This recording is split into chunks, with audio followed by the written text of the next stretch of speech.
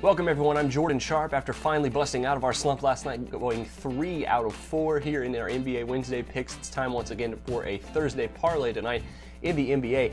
Only 3 games on tap for you this evening. However, I do think there's some value tonight in some of these games. However, as of early this morning, no odds currently out right now, at least not in the total variety. Some spreads out currently right now. We'll run through those, give you a little bit of my first reactions here, and I'll give you, of course, my official plays in my NBA Thursday parlay article later on this morning. So we'll start it off with the earlier game tonight.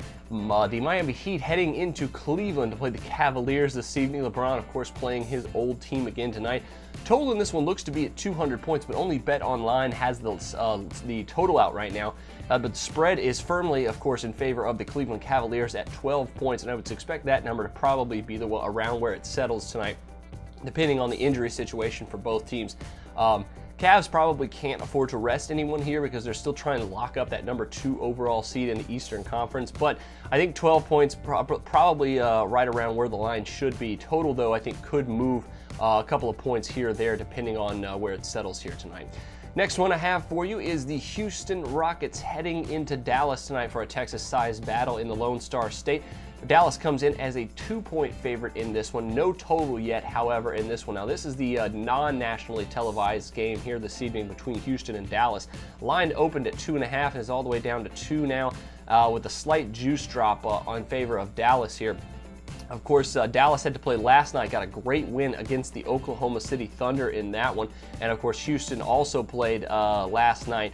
They beat Sacramento, however, took a while to get them there. So this could be an interesting game for the over, depending on what the total is, but I expect it to be very, very high. Probably upwards of 210, 215, possibly even more than that once the total comes out. Last game for you here tonight on the slate is the Phoenix Suns heading into Golden State to play the Warriors tonight. And the Warriors come in as a big 12-point favorite as well. So both the nationally televised games might be blowouts here tonight. Also, total in this one only out at Bet Online right now at 209.5, but expect that to probably move a lot up until game time here this evening when other books get a hold of that line. But minus 12 firmly in favor of Golden State here.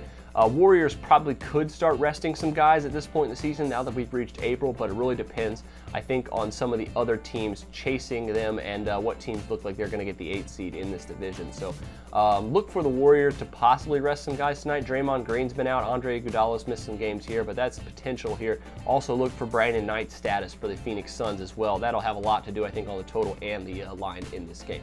That'll do it for me this time. As I said, make sure you check out my official picks and a little bit more analysis in my NBA Parlay article coming out later this afternoon at sportsbookreview.com. But until then, I'm Jordan Sharp, and this has been another edition of the Sharp Pick.